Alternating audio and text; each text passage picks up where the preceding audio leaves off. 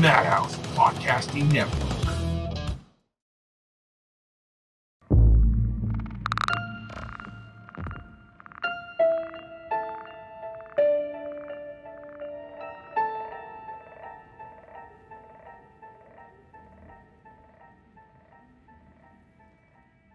Yep. All So, right, Jeremy, you ready? Yeah, we're good to go. Okay. So I'm good to start now. You can start Okay. right about. Hold on. Wait. I'm just kidding. You can go ahead and start, dude. Dick. I'd love to give you a hard time, Yeah. and not in a Hey, good everybody. Welcome to another episode of Behind the Mask. I am your co-host, Scott, with our host, He is Jeremy. an equal host. Yeah, whatever. And today we have a longtime friend of mine, old haunt monster from way back in the day to current, Angel Martinez. How's it going, Angel? It's going well. I'm not that old, but it feels like it sometimes. Old enough. Old enough to have seen all the good stuff. Yeah. So today we're actually going to get into a couple of different areas. West Coast haunt, and then what is Seattle? Midwest? Northwest. There you go. Duh. Northwest possessed. My bad. My bad. So we're going to get into two different areas of haunts since Angel's comes from the West Coast and now he's a transplant in the Northwest. So let's just get right into it and get into nitty gritty. But dude, we're going to go back to your humble beginnings, bro. Oh, let's do it, man. I still remember them. So yeah, that's good because we're gonna dig and pick a little bit and see what you got going on in your past. Oh yeah. Before we even get into that, have you always been like a Halloween quote unquote geek like Jeremy and I? Oh my God, yeah, man. I can remember we didn't have a ton of money for costumes, so one year I wanted to be the Tin Man from Wizard of Oz. I got put in a box of baby diapers that was wrapped in foil. I was gonna say cardboard box. Yeah, the big old Huggies box. Y'all don't. A lot of the listeners don't remember, but back in the day, Huggies came in big cardboard boxes. Yep. And basically, they just cut out armholes and some leg holes for me, and that was me. And then I had like a oil pan friggin' hat and everything. Like, damn. I've been into it since I can remember, man. And it's funny because like my family was all into it. I just see all these pictures of them when they were younger, just completely to the nines in like full gear. And I'm like, oh, that's where we get it from. Because my brothers are in the industry as well. So it's like, well, it's a family thing. Oh, okay. I guess this is just, keeping tradition moving. So yeah, cool. So, okay. So what do you think? Maybe like 9, 10 years old, Mr. Huggies man? 5, 6, maybe 5 years old, 6 years old. Yeah, give or take. We have a new nickname for you now. Huggies. Huggies. It could be worse. It could be Pampers. That's very true. Loves. Could be Loves. Okay, so as you started getting older, and I mean, what age do you think you're like, oh, I want to go actually scare people in the sense of I want to do like, did you ever do any kind of home haunts or anything like that, or? So I was digging it when I was younger, but as a teenager, I still had anxieties and stuff, so I was scared to go to haunt. Like I wasn't ready to go to haunt. It wasn't until I met my buddy Tony, Howell's the White Werewolf. Anthony, yeah, exactly. That I was like, okay, this isn't that bad. He's gonna take me my first time. Cool. I'm with a cool dude. Like, yeah, we're cool. We'll be all right. Scared the crap out of me, but I saw through his eyes like how it went down. And I was like, I want to do this. This is rad, man. Yeah. But we weren't quite ready to do it at the time. He was working haunt. I was working Disney. But we decided, let's make our own haunted house, man. We can do it. We were maybe 18, 19. Yeah, and you known him that long? Yeah, no. Oh, I've known him since middle school. Wow. I've known him since 7th grade, man. 7th grade. Yeah. That's why I'm like peas in the pot with that guy. But yeah, we were at my buddy's house and we're like, we could turn this place into a little haunt. And I swear to God, we pulled it out of our butts, but we turned his little backyard into a haunt. Really? And we employed my little brother to come along. We had a pool table. We covered it in foil and put like a fake body on it. He dressed like a clown. We had strobe lights that we used from Anthony's room. And like, we just put cobbled everything we could together to put it together like a little home haunt. Nice. So what'd you use for walls? Voting booth cardboard? Oh, it was plastic. We had plastic. Oh, okay. Garbage bags cut in half and going down. Yeah, that's how we rolled. But we got the neighborhood kids to come through. They were scaring the crap out of them. I was like barking people to come in from the roof with a fake spider on a string, scaring people in line. Like, So we had it the down. archaic days of haunting people and scaring people. Yep. I get that. That's all it took. So you said you guys were like 16, 17? 17, 18, something like that. Okay. So Right at the end of high school. so what was okay, so correct me if I'm wrong, your first actual quote unquote haunt event that you worked at, that was Shipwreck, right? Yes, that was Shipwreck in 04. Okay. First time. So what were you, 19 at that time? I was about 22, 23. What? Yeah. I thought you started younger than that. You know, 4? Damn, dude. Yeah, well, I thought 22, yeah, 22, 23. Okay. Okay, so your first year, you know, you're doing Shipwreck. Obviously, that changed over to Dark Harbor later, but tell us a little about your experience with the years in Shipwreck there, and then we'll just kind of parlay that into, you know, when it rolls into Dark Harbor. Yeah, so Shipwreck was pretty crazy. We went there on the basis that Tony wasn't working Haunt anymore. And I was like, okay, well, if you're not going to work there, like, I don't know if I want to work there. And he's like, well, I'm going to go try out Queen Mary, man. You want to go with? And I was like, okay, let's go. I'll go give it a try. Yeah. He's like, all right, man, you want to slide? And I was like, might as well, dude. What? If I'm going to go whole hog, I'm going to go whole hog. Yeah, I'm going to break my colon. Him and Lee ended up training me in our backyard, like in our back parking lot yard. Nice. And so we went down. We filled out everything. There wasn't really an audition process back then. It was like, you have a pulse? Yeah, okay, good, you're in. Yeah, we're going to bring you in. We need bodies. Yeah, you're in. Are you available on Saturday? Yeah, okay, good, you're in. Come on in.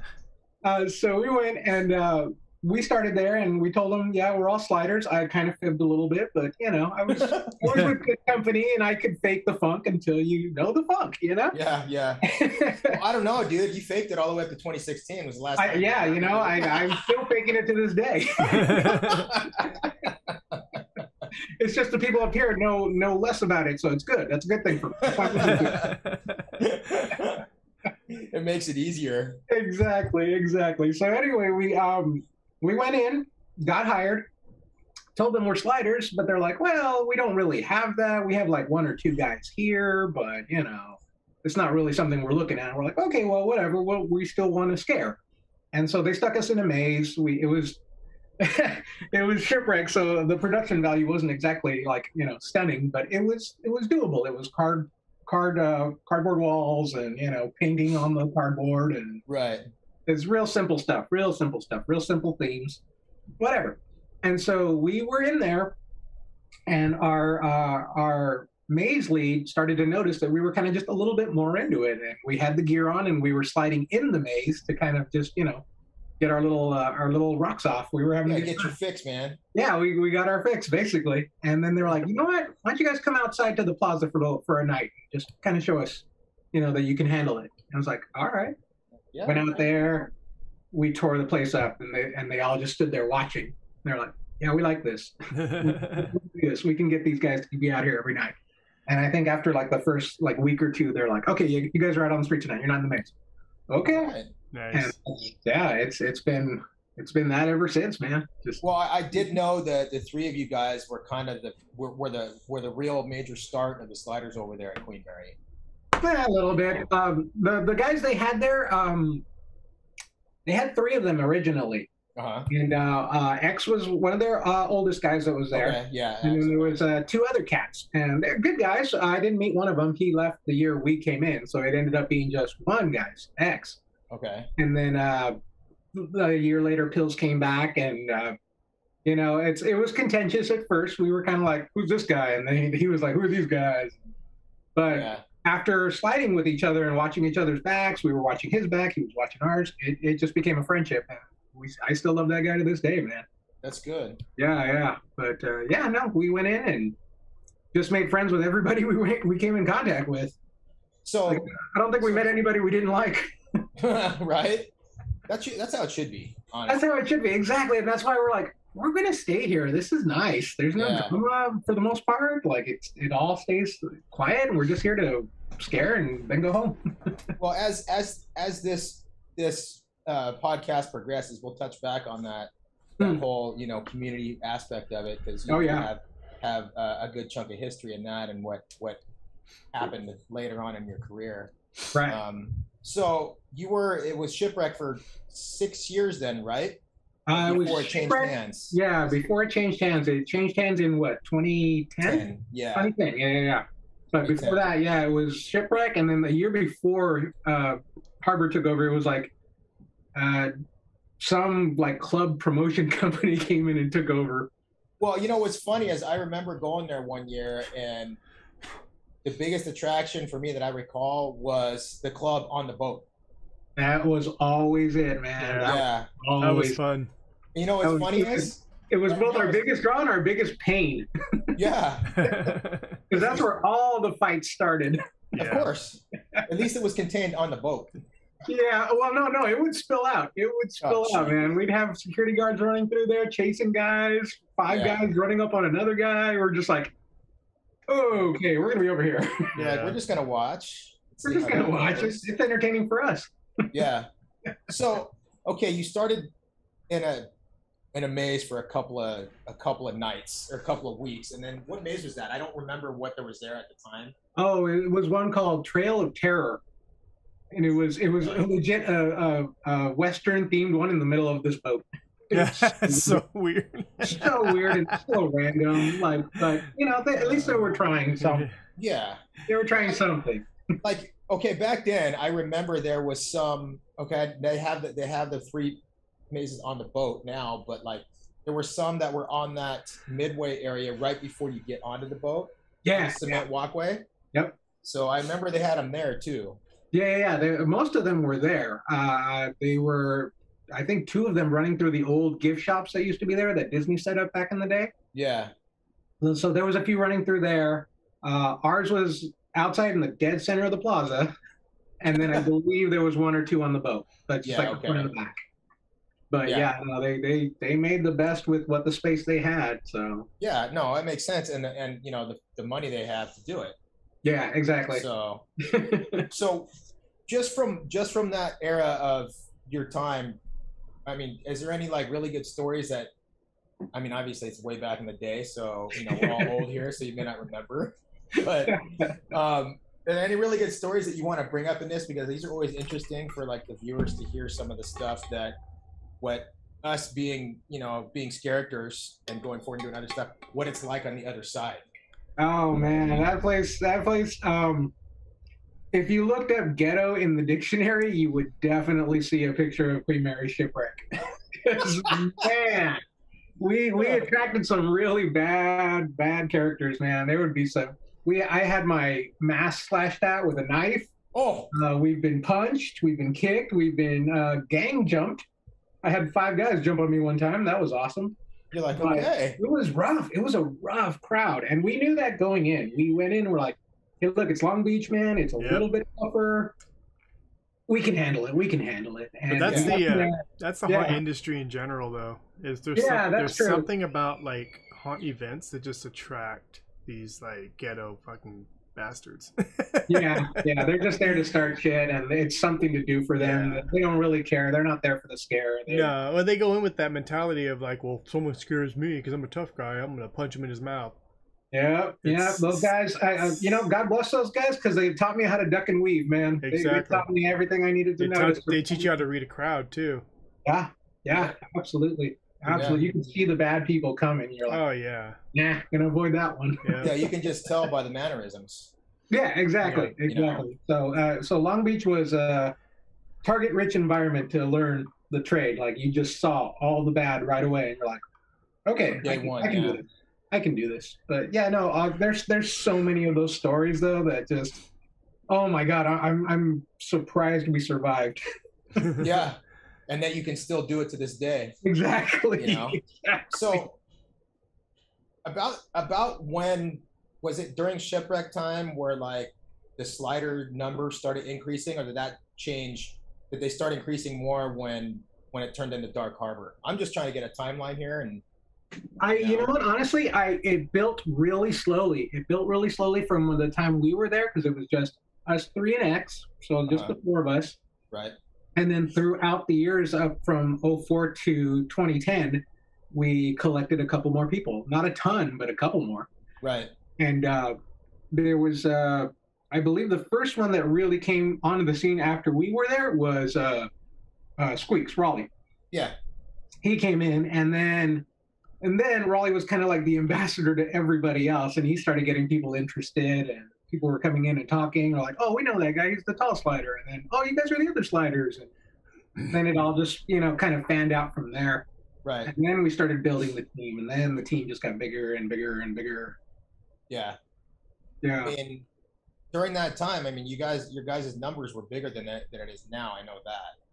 Yeah. It was. We had a lot of people on the team. They really wanted more people on the street. Once they saw what we were capable of, they're like, "Look, is there more of you? Can we have more of you guys?" And it's like, well, yeah, I guess so.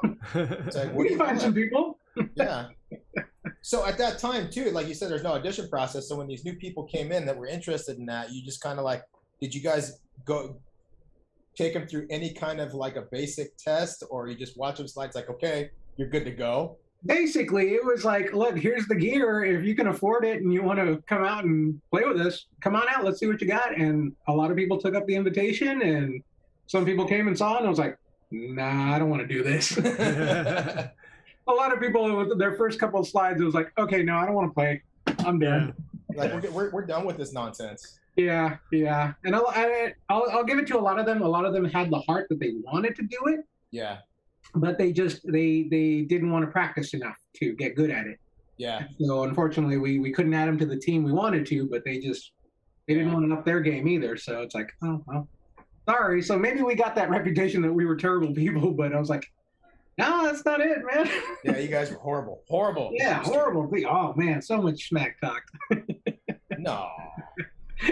Well, see, here's the thing. Like, both Jeremy and I being from KSF, and, Anthony and Lee too, right? Mm-hmm. But all that smack talk stuff, it was from the shipwreck era. It wasn't from the Dark Harbor area. Oh, yeah. No. It all ended once Dark Harbor came over and took over. We were legitimized by Dark Harbor. Like, Dark Harbor came in and just made us have a reputation. We had something behind our backs. Yeah. We weren't just the guys down at the boat just staring with the cardboard or plywood freaking mazes. Yeah, you were no longer the ruffians. The ruffians, yeah. I remember that. I remember that title. Yeah, I know. I don't know how I remember that, but I do. The ruffians. Yeah. Oh, God.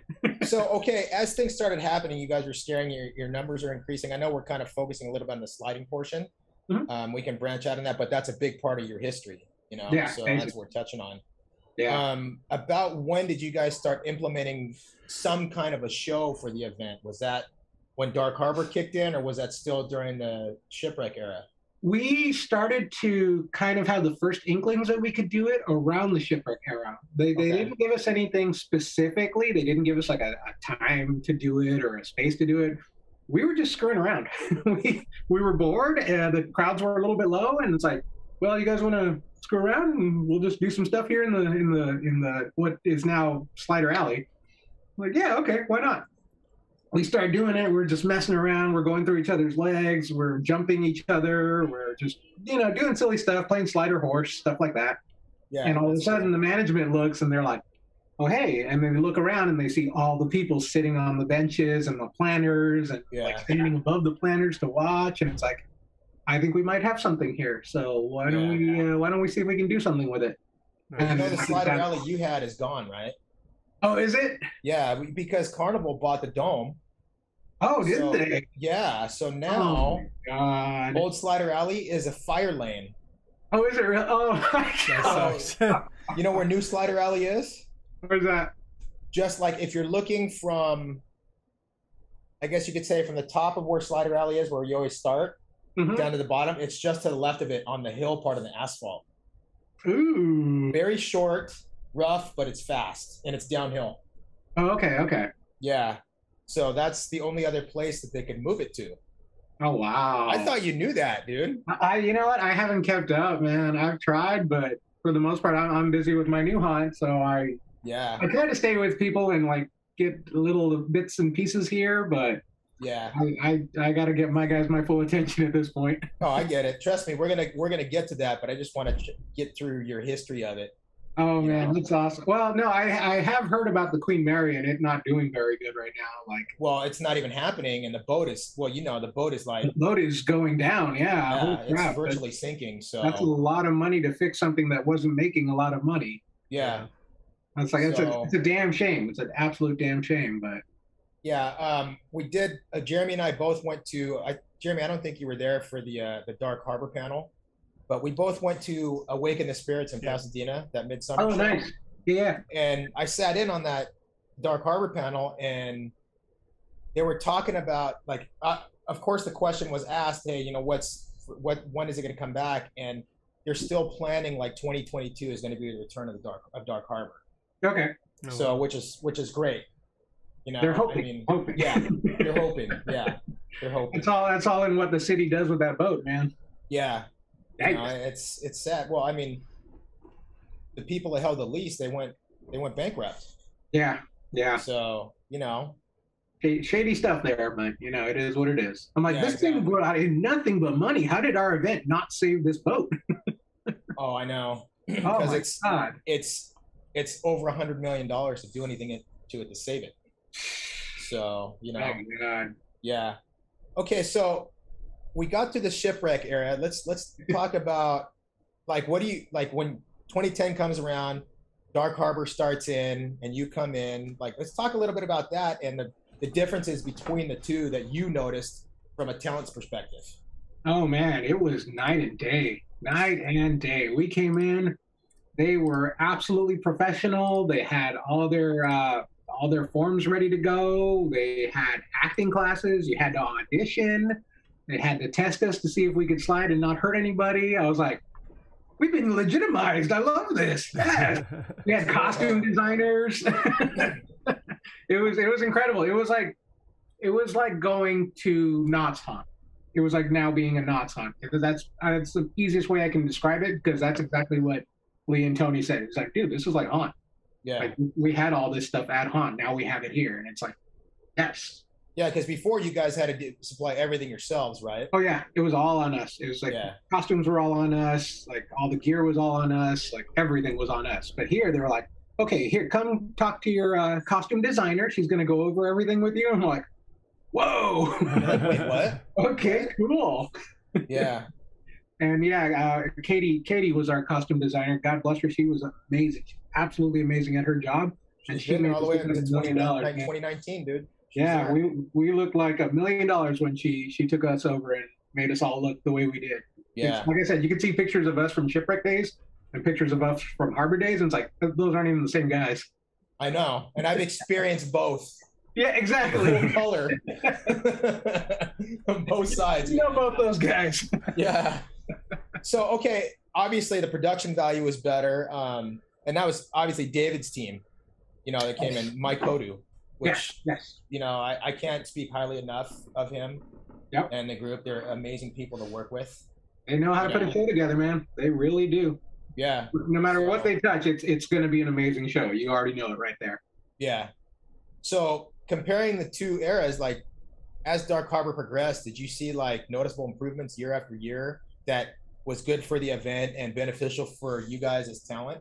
Every year, every single year, we saw something new that was like, wow, this is really adding legitimacy to this event. This is you're making it an event, not just, there's a couple of mazes over at the Queen Mary, you know, go for it.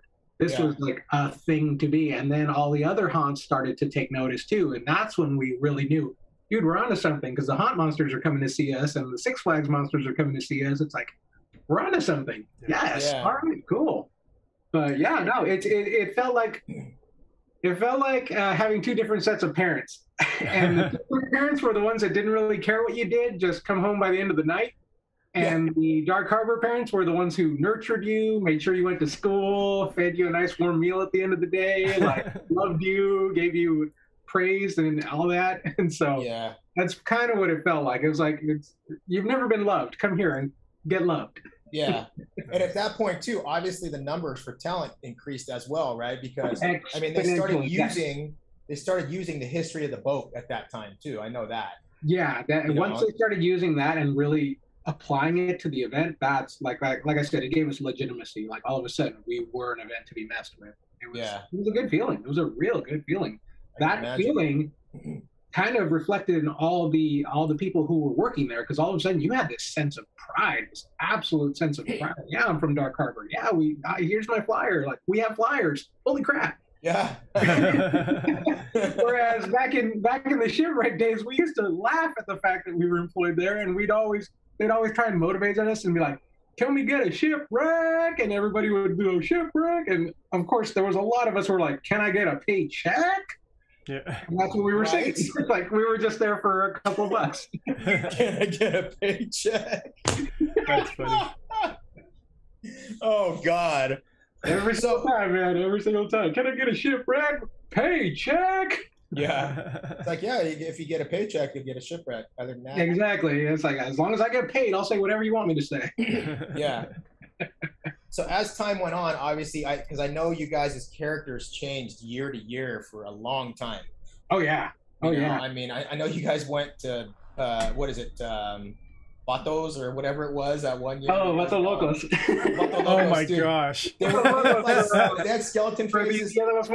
Yeah. Yeah. Bandanas, and they were wearing flannels. It was hilarious. And you wonder why you got jumped. I know, right? We put it on, and I'm like, are we sure we should be doing this here, you guys? Oh my gosh. So this was the very beginning of Dark Harbor, huh? Right. They had themes, and we stuck to them for the most part, but then every year they just got more creative, and they're like, well, we can do this instead. And it's like, can you guys do this to blend with the theme? Heck yeah, we can. All right, sure. And so every year it was cool. We were like the poster kids for the new theme. Yeah. So every year the sliders were whatever the big theme or whatever the new big maze was, and just kept moving and moving. And that was so great. That was so great for our creativity, man. It just kept us on our toes. Yeah. So I'm trying to think what year it was that was when you guys were not the year when you guys were steampunk. What was the one before that? We were steampunk. We were Shore Patrol. What? When Dead Rise came in, we were all Shore Patrol guys. Shut up. Yeah. Okay, you need to talk about that because that's funny. I'll send you pictures. Oh, dude. Yeah, you need to send us pictures because what we're gonna do is we're gonna plug them in, and Jeremy's. Oh, nice. Before it goes to the YouTube channel. Prefer video, but you know. Yeah. Whatever you can send us. From back in that day, man. Yeah, whatever you can send. Oh yeah, it's gonna happen too because back in those days, it wasn't cell phone pictures; it was hard copy pictures. Exactly. We were still with the cameras, and people still have camcorder video of us. Like, yeah, we missed the big iPhone launches. It's funny because we've been going through a lot of history. We've had a couple of old vets from Haunt, and just trying to find stuff from those days. They don't have them. Like, just even trying to find. It's been a pain. I think I literally have like 5 or 6 pictures from my shipwreck days, maybe. Yeah. Maybe. Well, I saw that one you just posted. Yeah, I just barely found that one. I was like, oh my God. Dude, it was so bad, it was good. I was like, holy shit, this is the best. Yeah. So when they change, they change your guys' costumes, I guess you could say, every year, and your theming. Did you guys take that opportunity and basically change your character, your mannerisms and your walk and stuff like that?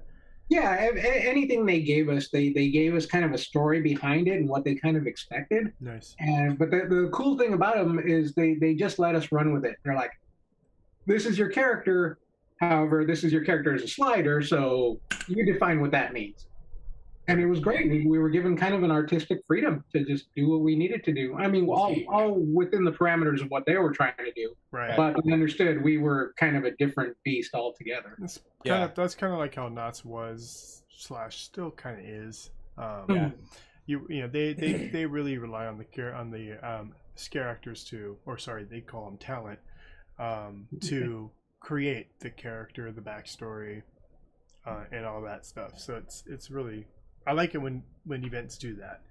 Yeah. You know, when you have events that just have pigeonholed you to a character, and it's like, you do this and that's all you do. You can't do anything else. This is what you say. You can't say anything else. Don't do anything else. It really shackles you into being boring, really. Yeah. So. Sadly, that's what it does come down to. I mean, I not to talk trash on Universal, but they are. I didn't have to say it this time. They're absolutely amazing. God bless them. But I have nothing to do with it this seems one, like guys. those guys don't have a lot of freedom. Oh my god! I wasn't even. I was just talking in general. I wasn't even really talking about them. And then Scott gets so kind of upset because he's really trying to work with them, which is great. I think it's awesome. No, they are incredible. They're absolutely incredible. We are not bashing them. We're not bashing them. We're just kind of making a point of, you know, giving your actors freedom really elevates the event. Yeah. Exponentially. Yeah. People come back for characters. They don't come back because they just, some guy came through a curtain and that was it. You know, like they came back for, you know, Monstar, they came back for Andros or Pyro, or, you know, Goblin. Like they come back for those characters, and if you don't give them that freedom, there's not much to talk about. You know, I mean, a prime example of that is what's happening on Instagram now. Like these actors are having character profiles. Oh yeah, and they have huge Congo Joe and all those guys. Yeah, Tricks and all these people have, you know, they have huge followings. Yeah. It's like, if that is not a prime example that no one gives a shit what event you work at, we want your damn character. We want to see you as your character running around. You know, it's funny because I watched the Dark Harbor Sliders become all these individual little characters, and it's amazing. It's like, dude, yes, where was this in 04? Damn it. My favorite thing is the lunch, the Tuesday truck, the food truck thing. When they run food truck Tuesday. I've seen that. They, especially during the pandemic and then during the Christmas, like you see how creative these people become with their costumes and their character, and it blows me away. It's fun. It's like our home, dude. We do that food truck Tuesday. It's so dope. So often. Yeah, it's super dope. Yeah, the Christmas time was so freaking awesome, and we do plan on doing another Christmas themed one. Yeah, I want to try and get out there during one just to go be a part of it, because I love seeing that. Yeah, but it's so awesome. It's a whole nother beast. It's this whole other thing. It's almost like Instagram has its own haunt. Yeah, I mean, really. Who all are in it. None of us had that when we started out. Yeah, none of us did. I mean, we had MySpace, but nobody. That wasn't even around when we started. No, it was. It came out around like 2005, 6 or something like that. Well, so, when it started, wasn't it 99 or 2000, something like that? No idea. But that was like 10 years after I started Haunt. Yeah. But yeah, I mean, and a lot of people didn't have the ability to record, therefore, you know, none of. I mean, if your mom came with a camcorder, then maybe you got on some video. But it looks like they're from a news channel because the thing's so damn big. Yeah. I've always been a very firm believer in giving everybody creative freedom. Yeah. You know, I mean, obviously you got to keep them within the scope of what you need. Yes. But if they need help, you help them. If you need to draw them back, you draw them back. Yeah. You know, but if you give them creative freedom to develop something, at first, you know, it makes them feel more respected. Yeah. Right. You know what I mean? And it's not like you're not trying to take something away from them unless they're doing something that's stupid. Yeah. I'm trying to help you. Yeah, and it's also a collaboration. I mean, you have the main people that run the haunt. They have their theming, they have their designs, their general idea of what they want. But you're hiring these people to be monsters and to, you know, be creative as well. You know, you're not just hiring someone to be a button pusher or to be a, you know, someone sticks to the script. You know, it's like you hire these people to make your event elevate. And when you pigeonhole them, it doesn't work very well, you know. So you do need to give them a little bit of creative freedom. You know, you give them little guidelines and go, all right, cool, run with this. Let's see where you go with it.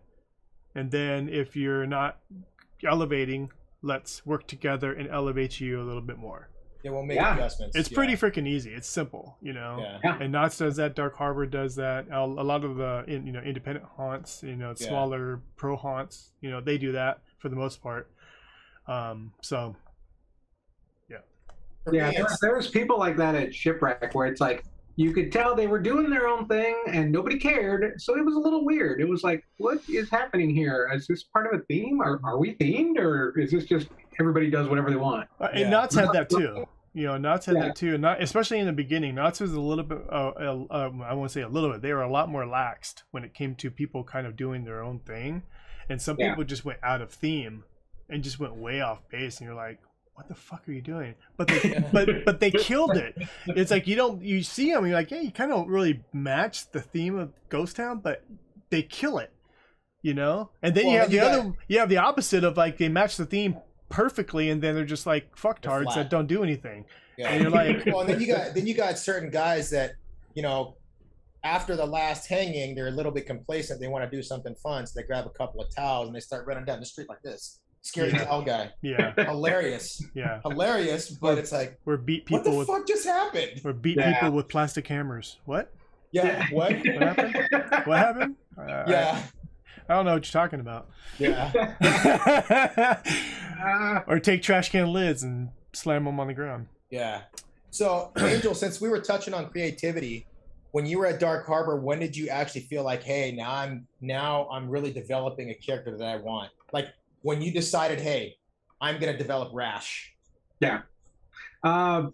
It happened the first time I met Katie. Katie said, okay, what's your character? And I for a second, I really had to think. I was like, God, I don't know. Just the slider guy? Is that a character? You should have called yourself Skidmark. Exactly. Exactly. And so she made me like think about it, like really pull it out. Like, who is this guy? What is he doing on the boat? It's like, oh, here's your costume. What kind of story? Tell me a story around this costume. Oh, okay. All right, cool. Yeah, all right. And so 2010 was just, this is the guy. This is what he does. He's kind of like a, what was that program with Scott Bakula? Quantum Leap. He's just leaping through dead body to dead body and different things, trying to find a way out of hell. Okay. And so every year it was like, what am I this year? Oh my God, I'm a shore patrol guy. And then next year, oh my God, I'm a steampunk guy. Oh my God. Like just every year was something new. And that's how she kind of made me see it. That's kind of cool. I ended up seeing it. I like that. So how did the name Rash come about though with that thought process? Oh my God. Okay. I'm sorry, dude. I'm digging it right now. If Lee and Tony are listening to this, they're going to have a great chuckle about it. The first time I ever slid was under their direct supervision. So I can blame this on them. We were in the back of my apartment. We were in the parking lot area where all the cars parked, but in the back, nobody parked back there. So there was a big hill and lots of asphalt. Okay. It wasn't the greatest asphalt, but you could slide on it. Doable, yeah. And so that's like, okay, let's pad you up and take a couple slides. We're gonna baby slide you, all right? All fours. You're just gonna go and that's it. And you're just gonna stop and you're just gonna kind of get the feel for it. Okay, cool. I can do it. Back it up. Get a couple of running steps going. Here we go. Down. There we go. All right, I'm moving right into an oil patch. And my right arm goes underneath me, and I decided to stop on that arm. I get up, and it is just dripping with blood, just everywhere. And there's like little bits of asphalt embedded in my arm. I'm like, okay, don't cry, because everybody's watching you. All the cool guys are watching you. Don't cry. Just shake it off. All right, brush off all the asphalt, all the dirt. I'm okay. Damn, dude. I go up, I wash my arm, I come back down. They did not think I was going to come back down after I went and washed my arm. Okay. They're like, hey, you done there, Road Rash? And I'm like, oh, God, that's my name, isn't it? Yeah. See, awesome. Okay, I knew there was something along those lines, but I've never heard the backstory of the name, ever. Yeah. I just knew it had to be tied into some kind of digger. I didn't think it was your arm. I thought maybe your pad slipped or something. I was thinking your knee. Yeah, no, it was my arm, my bigger arm. Damn, dude. The one thing we don't protect, right? Exactly. I couldn't tell you how many times I've jumped and slammed and I hit elbow first and go boom. Oh, Your whole hand goes numb. And then you just like, oh, you try to walk it off because you're in character. You're like, oh, walk it off. Oh my god, that's so you just feel the tingle in your fingers. Cool, use it. Yeah. And you go backstage like, show them that blood. Yeah, your whole hand's like, you're all scary elbow. Okay, so now that we know where Rash came from, which is awesome, by the way, it gives me now I have a clear picture. That's a good name. Yeah. So you're ready, good to go. You're sliding, you're consistent. So now when you have the team together, one was the first year. You're like, okay, it's time that they ask you to do that. Like Dark Harbor asked you to, hey, can you guys put together a show? Was it like that, or did you guys say, hey, we want to do a show? They were looking at us and they're like, can you guys do a show? And we're like, kind of. I mean, we've screwed around at Shipwreck before. I think we can do one. All right, here's the space we're giving you. Here's about 15 minutes of time. What can you do with 15 minutes of time? And then it just became like the gathering of minds. All of us just in a circle, just put our heads together, and we're like, okay, let's think about what we've seen. Let's think about how we can improve that and how we can put our own stink on it. It's like, okay, all right, so let's start doing this. Let's try this first. And it became just one trick after the other. It's like, will this trick work? Who can do this trick? Who wants to do this trick? Yeah. And it's like, okay, well then, yeah. All right. And before we know it, we're writing it down. We're like, okay, so-and-so's going to do this.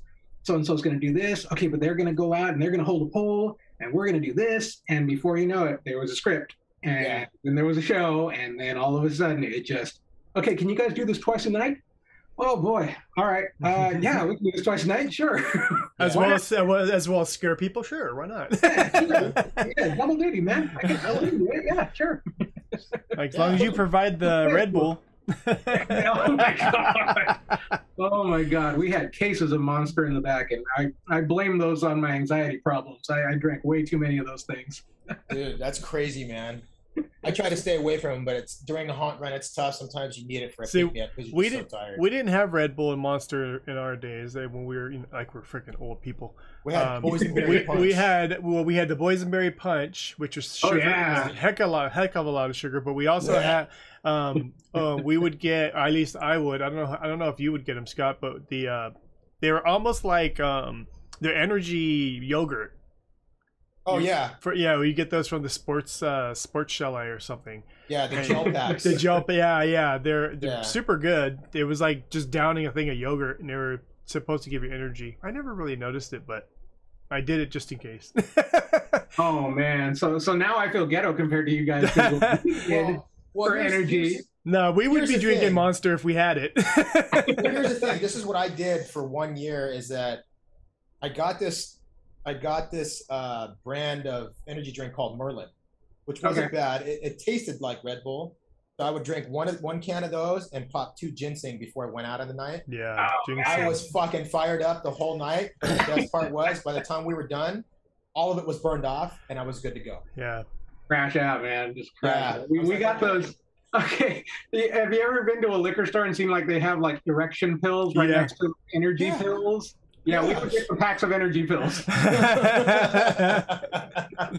That, 2 Cokes, we're gonna go, man. We got it all night. Yeah. I mean, that was the only year I did that. I mean, I don't know why I did that every night, but after that, I'm like, no more energy drinks. I mean, I'll do it when I absolutely. It's just the heart palpitations at a certain point. You're like, okay, I need to stop, man. I can see through time right now. Yeah, I pretty much stuck to the boysenberry. That kind of kept us going through the night. That sugar rush. Yeah, I mean, we were so stupid. We didn't even think about water back then. It was just. You know what else too? Food-wise, hamburger patties and pickles, dude. Protein and the sodium, just so you can stay a little bit. The sodium you need. Yeah. Oh my god. Yeah. Yeah, it was young bodies too. Young bodies can function on that stuff. Yeah. Oh yeah, of course. That was Wade's idea. And I'm like, okay, I'm gonna try it. And I'm like, after the first time, I'm like, okay, this seems to be okay. Stabilizing, it doesn't feel heavy because you're not eating the bread. Yeah. Stuff like that. And when they didn't have hamburger patties, we had to resort to shitty hot dogs. Right. Not the same, but or the crappy the chicken tenders. That's one of the best things there, though. The chili fries. I used to munch on the chili fries. Anyways, we're going down another rabbit. Yeah, we're going down that path. We got this is about you, Angel. This is about Huggies. Let's talk about Huggies. Yeah, Huggies. Okay, so now you've solidified the character Rash. Yeah. Okay, and I remember coming a few times, like when you were at Clown. I remember coming out there. Yeah. Yeah, it was funny because Jeremy, this is the one time when we went and I saw you and I took a picture with you and I grabbed your ass and the look on your face in the picture was hilarious. I remember that. The goose monster loose. That was funny. So, okay, now let's get into some of the nostalgic stuff that we did. 2016. big year for the community, for the slider community. Biggest year in my opinion. Yeah, it was. This is Jeremy. You remember this? This is when we did the inaugural Sliders Unite show. Right. Angel. That I wasn't invited to. I'm not hurt by that. Don't worry about it. What? That I wasn't invited to. But that's all right.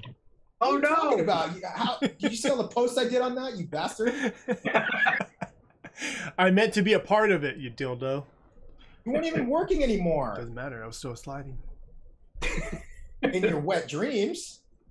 I was still sliding. Those are the best wet dreams, man. See, Scott looks at it this way. He didn't want to invite me to come be a part of it because he didn't want me to get carried out in another ambulance. Oh. Touche. I didn't think of that, but now you mentioned it, that's true. So I'm just kidding. I wasn't hurt by it. Very real possibility in Long Beach. Yeah. I have for different reasons. When you watch episode 3. I think 3 is my history. You watch that, you'll get the story. Dude, it's so. Yeah. But I don't know if you're aware of this, Angel. Sliders Unite, like that started being discussed 10 years before it happened. Was it really? Yeah, Lee and I started talking about it his first year at Queen Mary. Yeah. No kidding. Yeah, we started talking about it, and as we started going, it kept getting pushed off. Next year. And I know during Shipwreck, it was a time because they didn't want, quote unquote, enemy talent coming in on their footprint. Yeah.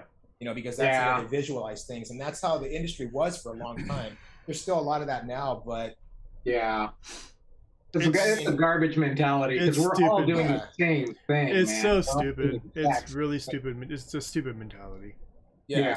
And that was a big reason why we actually did Sliders Unite, to help bridge that gap, to make people see everybody can work together. It's funny. It was funny because we would always get shit like when we'd go to, not Dark Harbor. Well, we'd go to Dark Harbor. We wear like our Ghost Town stuff or whatever, and people would say things or whatever. And I always thought it was like high school shit because haunt rivalries reminded me of football game rivalries. Yeah. And and even back in high school, I was like, this shit's so stupid. Why are you guys like, it doesn't make any sense to me. You guys are doing the exact. I get like one wants to win. I get one wants to win, and all that. That's fine, but it's just the sports mentality. It doesn't make any sense. It doesn't fit in the haunt industry.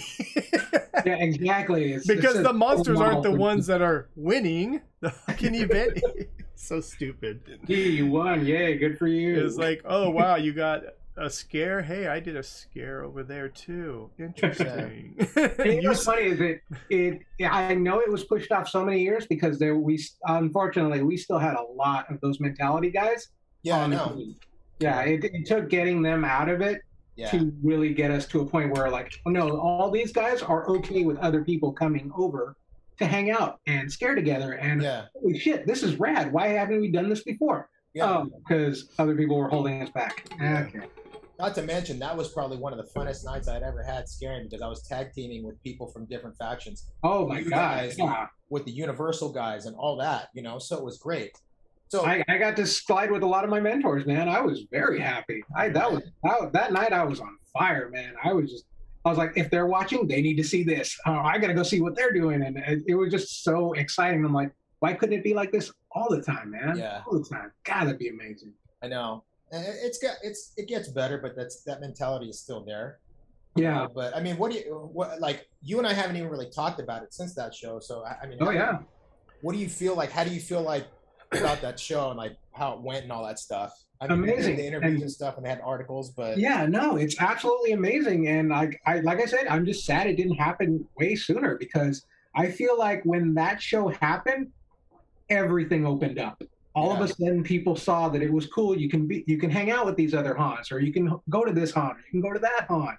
Like I swear, it spawned a lot of these personalities we're seeing on Instagram now, because they don't just scare at one.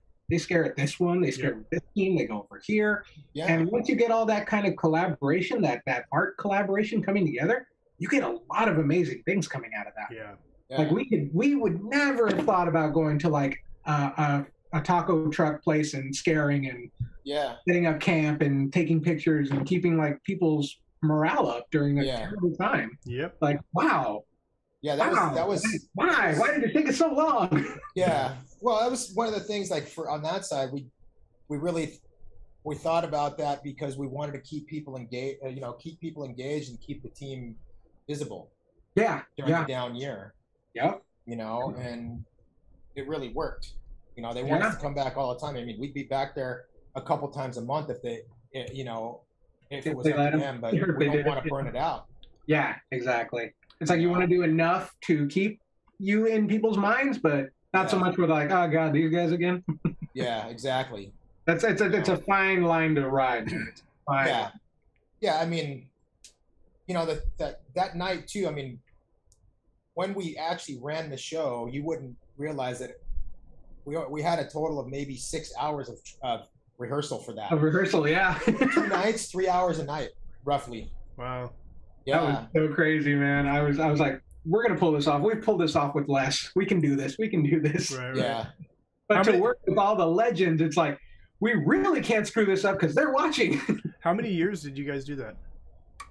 I was only there for 1 year. They did it another year. Angel, were you there for year 2? I don't think I was there for year 2. I think I only came for year 1. Okay, so and then I retired. Was year 2. Yeah, I moved the next year. Okay, yeah. They tried to get me to fly back in to do it, but I'm like, dude, the only way you're gonna do that is if you can pay for me to come out there. Yeah, fly back in. Because 2017 would have been year 2. I was in Boston. Oh shit, that's right. Yeah. If you're good at something, don't do it for free. Yeah. True. So and I shouldn't say anything because my new haunt is all volunteer. So. Oops. But it's a good cause. Yeah. So basically, 2016, that year was like, that's like, dude, I'm leaving with a bang. No, I couldn't have been happier with the year I left, man. As a haunt monster, I was fulfilled. Like, I was good. Yeah. Like, okay, if I'm gonna retire and move up to Seattle, this is how I'm gonna do it. So what made you move up to Seattle? Oh, actually, it was a lot of my lady's idea. She really wanted to move up here, and she had family that had just recently moved up here. Becky. Yeah, it's Becky's fault, all right. Yeah. But we moved up here. We came up here one year, or like before we did the show, I came up just to kind of look around, and I was like, you know what? I like it here. It's not scorching hot. I like the rain. I like the cold. Yeah. Man, everything is green here. Holy crap. That's how I felt when I moved up where I'm at now, but it's now become LA. Yeah. Well, he lives in NorCal now. Yeah, I live in. Oh, so you're close. You're close. You're moving in the right direction. I'm getting close. Yeah, it sucks because the current job that I have now is a full remote job, and they're like, "Oh, you're in California, right?" And I'm like, "Yeah." And they're like, "Okay, well, we couldn't give you the remote if you were out of California." And I'm like, "What's the purpose of remote then?" Exactly. You're trapping me. It's for tax purposes, but it allowed everybody to go remote as long as you stay in the freaking in California. So California, California is pigeonholing people to stay in the state, but as long as they're remote, but they have to stay in the state because everyone just bounced to Texas and everybody bounced to Nevada and. Yeah, rightfully different so. Tax brackets. Yeah, there's no state tax, so California lost a lot during the pandemic. Yep. And they're like telling the companies, well, they're basically telling the companies that they're going to be penalized, and the company's like, fuck that. Like, like you have to stay in there. I'm like, this is garbage. It was like one You of work the from first. home as long as you're in California. Yeah, it was one of the first things I said because I was excited because the person that recruited me was like, I can get you permanent remote, and get you more money, blah, blah. And I'm like, dude, fuck yeah. And the only thing I'm thinking, because my wife is now permanent remote, I'm thinking, bye. We're out of California, man. I'm getting the hell out of here. And first thing they said was like, oh, so you're in California, right? I'm like, yeah, okay, go. Because we couldn't hire you. I'm like, fuck off. I was so pissed. So, but when you mentioned that you're in like a small town, we used to be that. Our town, you used to be a town. We're now an official city now because just during the pandemic alone, and currently they're building like 40,000 homes. Ooh. And our housing market just went up by like $150,000 to $200,000. It's just disgusting. That's insane. And now we got Bay people, we got LA people, a bunch of douchebags that came, and it sucks. It does. It really does suck. You can always tell the transplants because they still drive like the people back home. You're like, that's exactly it. My wife today got freaking pretty much tag teamed by two guys in Mercedes Benz, white Mercedes, that they were just being douches to her, and she's just like asking me, "Can you check the car from your phone?" and blah blah blah blah. And I'm like, "No, just like why?" And she told me this, and I'm like, "Dude, what the fuck, man? It's nonstop. I'm on the road, and you see all these idiots." And they're like, "Anyways, we're off topic. Yeah. We're off topic. Sorry, we can get into a whole podcast just about that." Okay, so now we're to your current state of mind. You moved to Washington in 2017. 2017, yes, sir. Now, correct me if I'm wrong on timeline, did you start Nile Nightmares, which is your new haunt then, or a year later? What's funny is I made it here just in time for their Renaissance fair, which I had to see. So of course. Yeah, of course. And then the second Pirate Jack, by the way. What's that? Jack, the pirate, whatever. I forgot your fair name. Oh man, I've changed it a million times. It's just Angel now. Or shit. I put more emphasis in my character at haunt than I do at fair. I'm just like, I dress whatever I want now. Right. Yeah. I got to that age where I'm just like, I don't even care anymore. I just get be comfortable and drunk. So we moved up here, and I'm sorry, what was the question? I totally forgot. When you started Nile Nightmares. Oh, well, okay. I'll start. So I came up here, tried the fair. I was like, okay, I want to see their haunt industry. Let's see what they got up here. Let's see. Is it anything like mine? It's probably not. Let's look. So we went around. We were checking little haunts here and there. 85% of them are outside in dirt and cornfields. Yeah. 84%. Yeah. At Wow. least. So that's the majority of haunts around here are outdoor trail haunts, which is cool. It's really great at night, and it's pitch black, and there's trees all around you. Yeah. It's rad. Super atmospheric. So there was just one little tiny haunt that had any kind of slidable asphalt. And so we went and we saw it, and I was like, this is really cool. They have an outdoor area because you do like a trail and you go from like house to house. Right. But then there's like a festival area where they have food trucks, and there's a side area where they have like people selling food and tarot readings. They have little escape rooms. They have a fear garden because you can't walk around with alcohol, so they put you in a corral. Right. Nice. And then they had a little stage for like independent bands to come and play. And I was like, wow, this place is rad. And I checked it out, and it was really cool. And I ended up talking with one of the people who was working there, and I'm like, how do you guys get a job here? And they're like, well, it's all volunteer. We work for the Nile Shriners. If you know what a Shriner is, they're the guys who help the kids who have burns and stuff like that. Mm-hmm. Yeah. Like, You're on a Shriner's property, right? Yeah, we're on the Shriner property. It's a golf course, but it's their golf course. Right. So we do all our events there, and then they make the money off the golf course and the events that are on the space. So it feels a lot like the Queen Mary, where there's a lot of stuff going around throughout the year, and then just in October it's a haunt. That's cool. Yeah, That's so cool. I went, I saw it, I checked it out. I was like, okay, cool. Like I didn't make it in time for this year, but I'll hit you guys up for next year maybe. And that's when they told me, oh, we also do a Christmas haunt. And I'm like, I'm in. Seriously? Oh my God. Okay, wait, who do I talk to then? They're like, okay, here, let me give you some information. And I wrote the guy and I said, hey, I just came from California. I was a slider at the Long Beach Queen Mary. And he's like, oh, I've heard of that. And I sent him some videos. I'm like, just so you don't think I'm blowing smoke up your ass, this is me. And I sent him some videos of me doing some stuff. I'm like, oh, did they know what sliders were? The guy who runs it, Pete, is really into haunt, and he goes to conventions every year. He goes to the trade shows. Like, he stays on top of what's the hottest. That's good. But he doesn't have a lot to work with, so he makes do with what he's got. Yeah.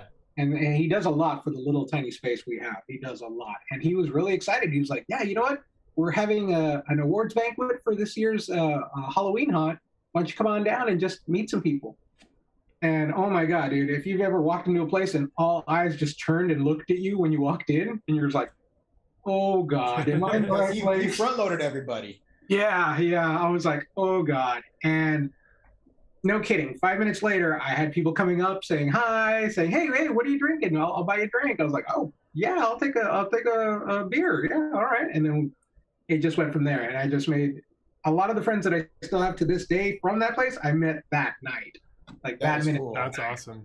Yeah, that is really cool. I was like, you know what? I'm in the right place, man. I'm in the right place. So yeah. I looked at their Instagram, and it looks like a really cool event.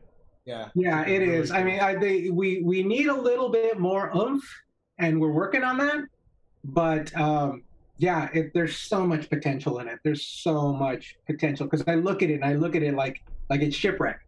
But I'm like, I can see the Dark Harbor hiding in this place. Like, I want to bring that You've up. already experienced it firsthand. Exactly. So you can see the development, the possibilities of it.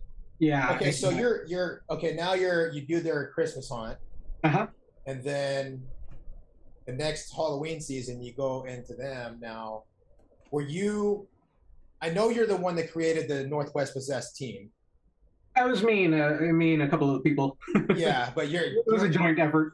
Well, you kind of spearheaded it. I can say for a fact, because just that's the way it works when you get a California transplant.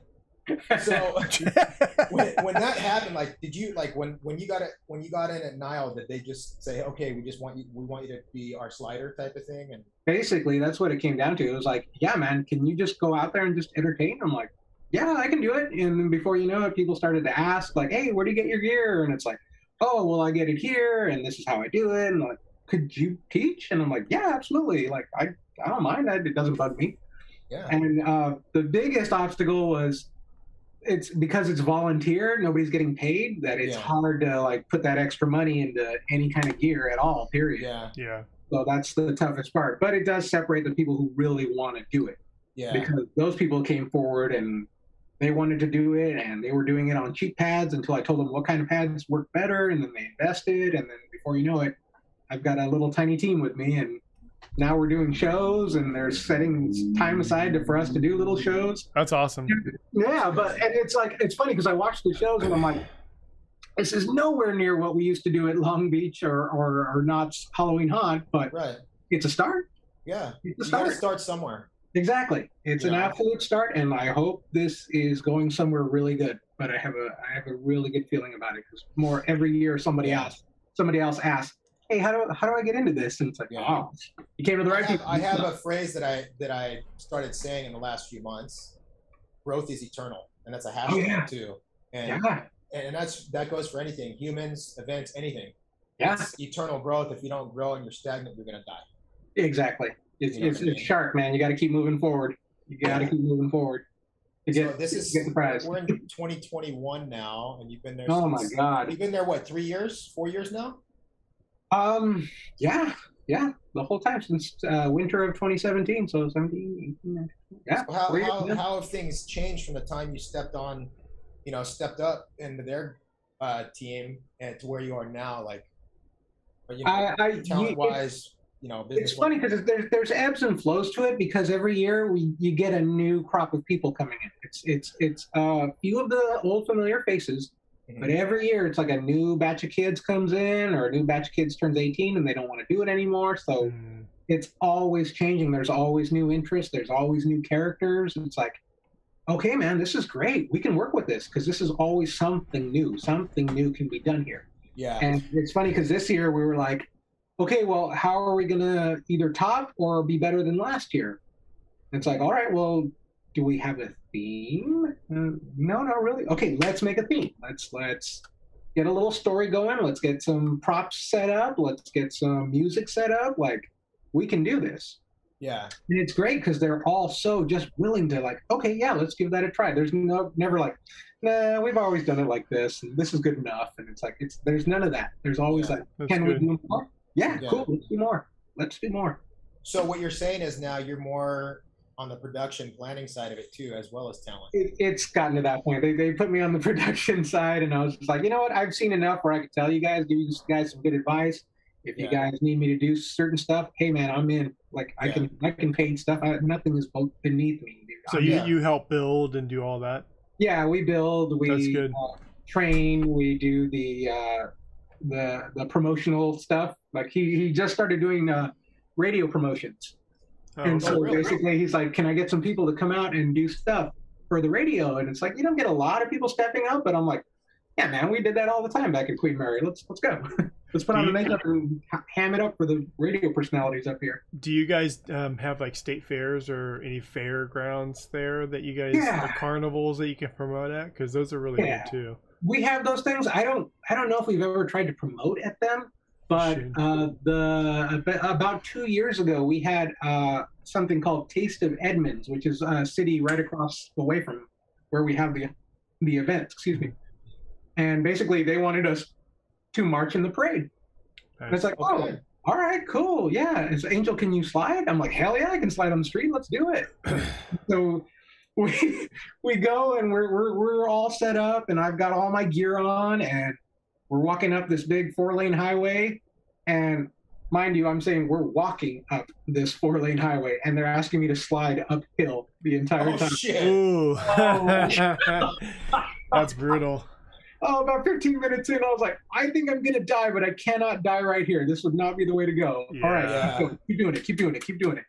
And I just kept scaring from left to right. I just walk up and scare into the crowd. Oh, my God. It was funny because so many people had never seen what I've done before. And so they were scared shitless. Scared shitless. So much so, they complained to the city. Oh, you shitting me? No. Oh, my gosh. Wow. Oh, I was so proud of that day. I was like, I made people carrying me up. Yes. That's You're like, awesome. Okay. I did my job. In broad daylight, that's the best. Broad daylight, man. Broad daylight, and they were terrified and calling the city to complain about it. Oh, my God. You know, it's funny that when you said that, they complained to the city. That reminded me of, I don't know if you remember Josh Ballard, Angel. He was the... Okay, so... Oh, duh, we're in the same clan together. I'm an idiot. So... This brings me back to when we filmed Season of Screams. Oh, yeah. Okay, and Josh is doing his bit, and he's like, yeah, and I'm going to get you. And when I get you, I hope you're going to have to go to therapy. And I hope it's going to cost a lot. Yeah. That reminded me of that. I was sad. I was like, I'm sorry I'm sending you to therapy, but it's best you know now before you get older and it gets more difficult to go through it. So, I'm glad I'm sending you now. That's the one thing, like I tell people when we used to do, back in the day, how we used to just terrorize kids. Like we would fuck with kids so much. And I said, it's going to do one of two things. It's either going to make them go to therapy or fuck with them for the rest of their lives, or they're gonna become haunt monsters. Yeah. That's how you do it. It's like, this is how we separate them. I'm going to make a new generation. Yeah. One way or another. Yeah, you just wear them down. Yep. Oh, my God. Yeah, see, that's the big thing. It's about fostering growth for the future generations. Exactly. If they don't see that it's fun and that it's amazing, what are they going to care? Yeah. What are they going to care, man? So it's good. It's good to keep it going. It's funny because my brother, he just sent me a video. He took his 3-year-old to a spirit Halloween. Okay. Oh. The entire video is her just looking at masks and putting them on and making scary monster noises. And That's awesome. Yes. That is the Martinez family tradition carries on. Yeah. Future haunt monster. Which brother is it that's working at Knott's this year? Mario. Okay. That's the one. My brother Julio retired. That's the one that came to fair with you all the time, right? Yeah. Okay. Yeah. The crazy one. Yeah. The crazy insane one. Yeah. Dude, Jeremy, the first time I met his brother, by the time they got to us, he was obliterated. Oh, really? He was so wasted. Yeah, it was not fair. Was that fair? And you know how fair goes, you know. Yeah. But I love that. Dude, Angel carries as much as alcohol as I do sometimes. Oh, that's rad. So just take it out from behind you. It's like, what do you need, bro? Yeah. Oh, here, try this one. This one. This one. Oh, you need a beer? What kind? Hold on, I think I got one back here somewhere. Here you go. You pull out a mini keg. Pretty much. I had one of those belts that had like a 6-pack holder on it, and it was just always full. That's awesome. That's cool. I'm set. I'm good. It's under the jacket. They don't look, so. Exactly. You know. No metal detectors back in the day. Yeah. Well, they still don't have them now. Oh, thank God. Yeah. So, okay, with Nile Nightmares and Northwest Possessed, like, I mean, is there anything you can talk about, like what you see the future of that, or anything you can kind of divulge on this podcast? I know we're not there yet, and this isn't going to even come out till next year. You know, 2022, okay. But I mean, we're like, we have so many in the bank right now. We're just kind of, It's not. Next year, we're hoping to be a little bit more of the current. Yeah, we're trying to get a stockpile because this is by far the busiest haunt season I've ever had. Now I'm working at Hayride, and I'm doing some mentoring there and my own business. So all those things, you know. Yeah, it's a busy season, man. It's a busy season, and it's still a crazy world out there. So it's trying to navigate all of those aspects. It's like, oh my.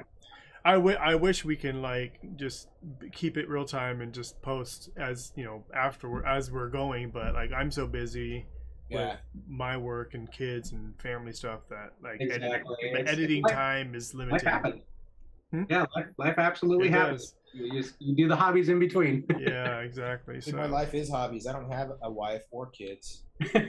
Lucky man. Well, you do what you want to do whenever you want to do it. Let's teach you how to edit, man. Nope. That was not the original agreement. But anyway, we got off track again. So talk about what you can talk about as evolution, what you see Nile Nightmares is going to do, and how long you think you'll be there. So I love the place. I love the people. It is always evolving. Northwest Possessed, I do see it because we've got younger kids in the crew now. Like I'm definitely the oldest person in there, so they're going to carry it on long after I've said, okay, I'm hanging up the pads. I'm officially tired. I'm done. Which is going to be a while, but still, it's going to happen. It'll eventually happen. And so I'm just kind of instilling in these kids like this sense of like, this is how it can get bigger. This is how we treat each other. This is the supplies we use. These are the people we use. Like this is how it's done. Yeah. You take it, you run with it, you make me proud. Let's see how that works. And you can still be a part of it even after you retire, because exactly. I'll always be somewhere in the background. I'll always be rocking the hat, whatever. That's what Scott's doing. Yeah. And it's just like, it's the same thing. It's you're mentoring people, you're training people, you're showing them how to do the thing that you love so much. Yeah. Right. And that's kind of what I'm leaving with this group. I tell them hysterical stories about the people I used to scare with and the monsters I used to scare with and the characters we used to come up with. And I see their minds start to work and like, well, I want to make a character like that. And then they start doing their own thing. Yeah. And before you know it, I've got a crew and they've got their nicknames and they've got patches and they've got everything ready to go. Like this is going to go on a long time after me. Originally, when I got here, the first person that made contact with me was my homegirl, Teresa, who is actually a very driven woman and wants to create her own haunt event. Wow. Like she is the motivation we have. She is focused. She's singular mind. I want to haunt. It's going to happen. Like that's her dream thing. This year, she actually got enough to make a small, like a garage haunt. Oh, nice. She's gonna do it for a couple of nights on Halloween, and all the proceeds are gonna go to like this dog rescue. But she just wanted the practice. She just wanted to make the set paintings and make the lighting effects and plan out everything. So she's learning it. She's knowing it. She's in it. And basically, that's the people you stick to. If you're the most like exciting person in the room, you're in the wrong room. You got to be in a room with people who excite you. Yeah. And that's where I'm at. It's like she's got me excited about what the future could hold. Yeah. And so I stick to her. We talk all the time. She's basically our booking manager. And so she looks around to other haunts and she talks to other people. She's embedded in the industry up here. Like That's she knows great. a lot of the heads of all the haunts. That's And great. so she talks to them. She makes her little contact. Says, "Hey, I've got a couple of sliders. What's a slider? Oh my God, you got to see these guys!" And before you know it, we're booked at other places. It's like, oh, okay, so we're not always going to be at this one, but it'll be our home base. But we'll have gigs at other events. There are some really big events here. That's cool. There's one in what's called Federal Way. It's just about 20 minutes south of Seattle, and they've got a theme park.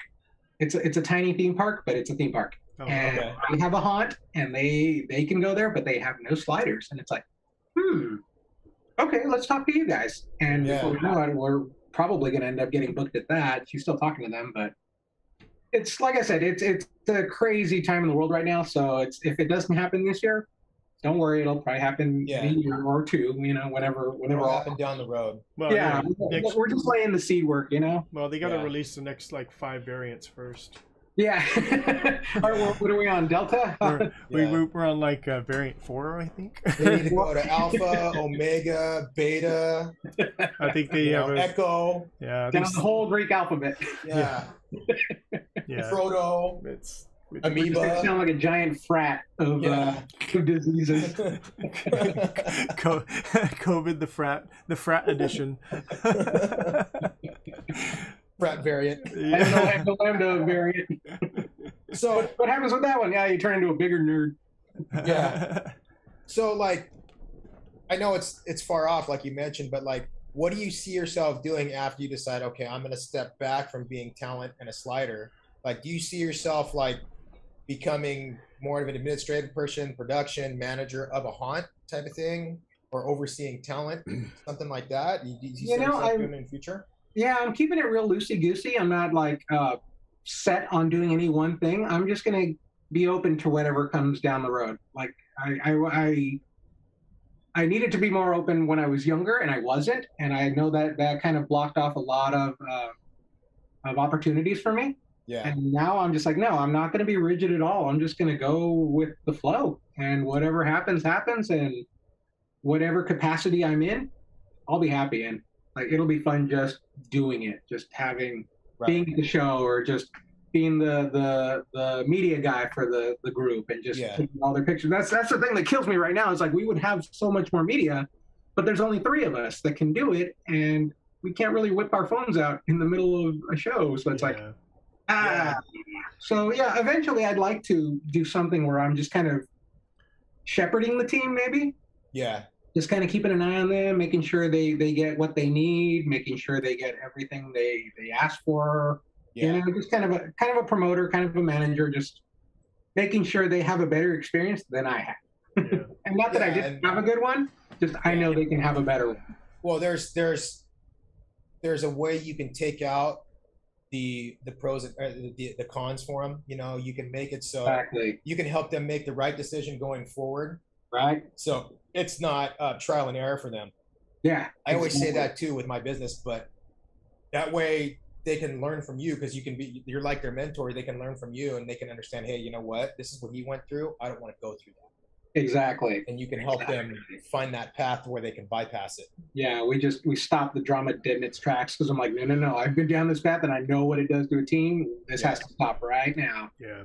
See, we didn't have the 3 of us as a whole. We didn't have any of that going through in our early years. We had to find our own way. Yep. It was uncharted territory, man. It was totally uncharted territory. We didn't know where the hell we were going. I mean, let's face it. What we do is we all got to be a little bit crazy. Yeah. There's something loose. Yeah. But at the same time, look at what it does to the people that come in to watch. Exactly. Yeah. It's a big thing for people that are into it. They don't want to be a part of it on our side. Yeah. But they want to still be entertained by it. Yeah, they want to see it. They enjoy watching it. It's like, only the crazies can really do this stuff, but it's fun to watch them. Yeah. So, and that's the biggest thing for me now, like being the older guy now. I love watching people develop. Yeah. And get better over the years. It's awesome. Absolutely, bro. Absolutely. That's fun. That's making my heart happy. Yeah. It's funner than being the scary guy now. Yeah, exactly. And I'm not exhausted at the end of the night and sweaty and, you know, Exactly. everywhere. And Well, not being exhausted, that I would beg to differ because I'm still exhausted at the end of the night, but you know, in a different way. It's like it's not physical; it's more mental. yeah. I've been through 16, 17 years of this, man. I'm tired, but yeah, I can still do it. I Yeah, can still do it. It's hard when it's still fun. Yeah, that's the problem. Is it's like, no, hang it up. It's not that much fun anymore. And then you go out and do it for a night. And you're like, nah, it's still fun. Yep. I'm pretty fortunate that I'm still able to do what I do. Yeah. You know, and you know, so I mean, I ain't getting any younger, but I'm gonna keep doing it until I'm able to. So I can't do it anymore. Exactly. Until I can't do it, or even then, I'll do it, but it's only going to be like one night. It's not going to be 17 nights in a month. It'll be like one big good appearance, and then that's good enough. Yeah. Is that how many nights Niles works? 17? They're doing 14, I believe. Oh wow. We skip a couple of Sundays, and then the last Sunday is Halloween this year. Boo. Yeah. I don't remember ever working nights that few of nights except for like my first 2 years. Yeah. That feels like a 10 to me now. My first year was seriously like 10 nights, dude. Oh wow. I can't imagine that this year because everyone opened early. They need to recoup that money, so everyone opened early. Yeah. So that's a lot of freaking nights, man. You know, we used to joke back in the day, like in between the hanging when we're on breaks. Yeah. We're sitting in the back, it's like, fuck, we're doing 20 plus nights, 25 nights or whatever. I mean, we've done as many as 28 nights, but we were talking about it, and then one of the guys goes, next haunt, 60 incredible nights of haunt. I just started laughing, you know, because it's true. And we're practically almost there, man. Yeah, I mean, dude, Horror Nights opened up September 6th. Yeah. Yeah, no, it's funny because I'm watching it and I'm just like, oh my God, this is what happened to Thanksgiving. Thanksgiving ended, and all of a sudden, bam, Christmas. Yep. Black Friday, Christmas. And I'm like, that's happening to us. It's like Labor Day's over. Boom! It's Halloween. It's like haunt season, yeah. Yep. Screw it, man. Cool. Let it roll, man. Let it be 2 months. That's the way I look at it too. Yeah, you know? Exactly. So, whatever makes your little tiny heart happy in these crazy times, do it, man. Just I mean, it's good for people in the industry that, of course, not the ones working these events, but the ones that work other events, they can go and check out these events that they were never really able to go see during their season. Yeah, so, right, I mean, right, exactly. So it's kind of cool, but you know, leave it to that's the only downfall for me is because I'm still working a single event for each season, so it takes away my opportunities to go visit other haunts. Like this year, I'm doing Knott's tomorrow. Well, this is gonna come out later, so this year I'm doing Knott's. You did Knott's last year. Huh? Oh my God! Never mind, bro. What? You just said, "Oh, this is coming out next year," so I said, "Oh, well, you did Knott's last year." Yeah, I did Knott's last year, and I'm doing Fright Fest.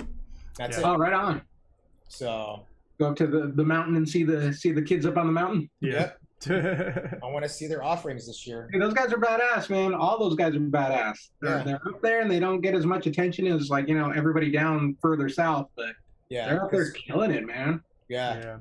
So 2018, I went. It was fun. Dinks and all them. Hell yeah. Yeah, I'm bummed I'm not going to be able to see them this year. I will be going to Discovery Kingdom's Fright Fest because I'm 2 hours from there, and that should be fun. You go during the day, and then like all of a sudden the monster's running around. You're like, oh, okay. Yeah. I guess it's the haunt. I guess it's Fright Fest. Cool. Yeah, that's what's cool because a day ticket gets you in for a Fright Fest. Yeah, it's kind of cool. Yeah, we're taking. Nice. We took our kids when they were 1.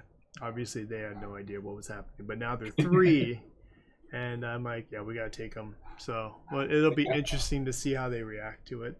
I mean, they come into my room, and they're just like, oh, faces, and it's like, oh, there's a monster, and but we'll see when it's like chasing after them.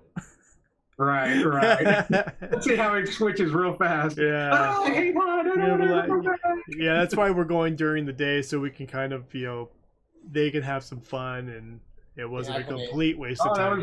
That was like when Dark Harbor had our day event. and we were the little scary monsters, and we were handing out trick or treat candy and doing slider shows. That was Was that during Shipwreck? about a year or two before you guys came up in 16. So oh wow, okay, 15. Okay, They had a daytime. That's a good idea. Yeah, no, it was a great idea. We had a ton of people. They had kids costuming, and oh my god, it was the cutest damn thing. We had kids dressed up like us. Oh, that's right. Awesome. Dressed up like us as sliders. I was like, oh my god. That's awesome. Yeah. We've reached that point, man. We've reached that point. Yeah. That's super dude, cool. that's rad. Right? Yeah, there's some pretty amazing young kids out there that are, they have the talent as sliders, and I can't wait to see when they become haunt monsters. If they ever do. And it's great because they've been watching us on YouTube and like little places like that for years. Yeah. And so now they know our moves. They know how to do it. Yeah. They end up practicing when they're younger. Yeah. And bam, by the time they're 18, they're beasts, man. They're ready to tear it up, and it's like, dude, yes, right on, man. Think of it this way, dude. Like when we started, I mean, I've said this before in other podcasts, is that when we started, we found, I can't remember how we found it, but we came across a video of guys in Japan sliding. No shit. Japan. Yeah. Wow. It was after Season of Screams was released. And it's like, holy shit. But the fact that amazing. The fact that it got there was insane. That was insane. We were all just blown away by that. That's how far it's gotten, man. Yeah. And I know there's a couple of haunts in Europe, like Germany and Holland, that they have sliders. Insane haunts. Yeah. Yeah, and they have sliders there. Insane haunts. Heck yeah. They know, man. They know. This is a tactic that brings the scares. It brings the fight. It brings the entertainment. Like it brings everything. Yeah. Not have them. Why not have a bunch of them? Yeah. Yeah, it's so cool, man. Like my the gal I was talking about, Teresa, she is actually going to go see Halloween Haunt for the first time. Really? The first weekend of October. Oh, okay. Nice. So she'll be down there to see all what it's all about. I go, hey girl, these are the guys, these are the giants whose shoulders I stood on. Yeah. And if you look where I'm at, you got to see what they do, man. I was gonna say, dude, if she was going opening night, I'd like tell her to look me up. Oh, I wish, man, I wish, but they got a schedule they got to keep, so they're not going to be down until like the first weekend of October. But I'm like, you need to go. She's like, I'm going, and I was like, damn. Good for her. Hope she enjoys it. She's going to be blown away, man. She's going to be absolutely blown away, and I hope she comes back with bigger ideas than she already had. Yeah, like, I'm excited for this. At least this is good. This is good for you guys. She'll definitely come back inspired. Yeah. Exactly. Like that's what I want. I want you to see where I came from and understand where I'm trying to take things. Right. Yeah. Then we'll go from there. I do want to make it out there at some point. I don't know when. You know, never, man. I'm in the spare bedroom that's always available to you, buddy. I appreciate it. I definitely want to come out there though and see you guys in action. Oh yeah, yeah. You know, and see how everything pans out for you. It's looking good, man. It's looking real good. Like problems of the world notwithstanding, it's looking real good. Yeah. That's great. Yeah, it's fertile soil up here, and it's just begging to be tilled and planted, and something bigger can grow here, man. Yeah. You're in a good spot. Come on up whenever you want to, man. We're here. I appreciate that. Absolutely. Awesome. Absolutely. I think we covered your entire history. I know we kind of sped through it, but we're up over an hour and a half now, dude. It's there, man. Yeah. You got the picture of me. Yeah, I know we did. We got a snapshot because we wanted to, I mean, Jeremy and I talked about when we first started discussing doing a podcast, we wanted to bring people in from different events and venues and get their story. And dude, when we're telling him, well, he was like, what about Queen Mary? I said, well, we got these guys. And then I'm like, well, Angel, he's up in, Seattle now doing a haunt up there. And he's like, oh. So, and then I'm like, okay, we'll get him on. And that's when I'm like, I'll just reach out to him. He'll do it. I didn't even say, I don't know if he'll do it. I just said he'll do it. Because I asked, he'll do it. Yeah. So, anybody else, I got to think twice a little bit. I'm not. Come on. I know you would do it. If it's the right idea, I think you'd do it. And that was the thing too. Like when we talked earlier, I was like, okay, it's going to be a loose format so we can just let the conversation flow. And you know, when things come out, and that's how we answered, how I was asking questions is based off of what you were, you know, what we were talking about. Yeah. Yeah, and it's easy because we've known each other for so long. We know each other's little stories and stuff, and we've been through the same stuff. I was on a podcast a couple of months ago with one of my team members, old team members from back east. So he started a podcast, and he wanted to interview us and just talk to us and see where everything came. But it was a little bit more like, here are the questions. What are your answers? Here's the question. What's your answer? Because I didn't know the guy, so I couldn't, you know, just have that rapport. We're structured, It felt more like an interview than it did like just talking with buddies. Yeah, and that's what we wanted to get away from. We wanted to make it feel like, oh, we're just relaxed. I mean, shit, you're in your PJs, bro. Yeah, heck yeah. You know, drinking a beer, and that's what we kind of wanted to be, just relaxing, and it's us like bullshitting, but we're talking about something that we love so much. Yeah, those are the best podcasts. Yeah, those are the absolute best podcasts because you feel like you're sitting in the room just talking with your buddies, and you feel kind of like the ghost in the room because you want to say stuff but no one's going to hear you. Yeah. That's the reason why I wanted Scott to be a part of it too, because he and we've been friends since the beginning of Haunt, since we started. Over 20 years. Yeah, it's been a long time, and you know, our chemistry is like that. You know, brother chemistry where we're always fucking with each other and we're always like talking crap, and that's kind of the vibe I wanted to have, you know, for the podcast. You know, heck yeah, it's the best kind. Because when you're super serious, because when you're super serious and professional and you know, it's like it's like I don't care. You know, and it'll be different on a guest by guest basis. You know, but when it comes to less presentation and more conversation. Exactly. Yeah. And that was my thing too. I wanted to have I wanted to have the minimal amount of editing. That hasn't been the case, but I wanted to have I wanted to have the minimal amount of editing, you know. So it's as much as I want to have people send me footage, because I want people to see what you're talking about, you know, visually and stuff. But like when people don't send me anything, I'm like, all right, cool. I don't have to do anything. I just like slap on our little graphics and, you know, call it a day. There you go. So do me a favor, like send me some old photos from back at Shipwreck, Dark Harbor, and then Nile and Northwest Possessed. You know, send me some of that stuff. You know, oh yeah, brother. Absolutely. Email it to me. Yeah. Also, all your social media, you know, links. Why don't you go ahead and get, because I know you got like 3 of them, so why don't you plug those real quick before we say adios, motherfucker. Okay, so you can find me at NWP-Rash on Instagram. The Northwest Possessed Sliders are also on Instagram. And then you can also find the Nile Nightmares Haunted House on Instagram and Facebook. All right. That's 3 big ones. Yes, those are the ones. So, peeps, you've heard it. If you guys want to see what his haunt is all about, go check out his pages and give him a follow. Yeah. And as usual, you guys click and follow ours as well, and that'll come up. So I'm not going to say anything about that. Yeah, stop saying it, because it was on the screen the whole time. Not now, but it was. It will be. Yeah. See. So. It's like that whole co-host thing all over again. Stop saying it. We're equals. Yeah. All right, guys. Thanks for watching, and we'll see you in the next episode. Adios. Peace out.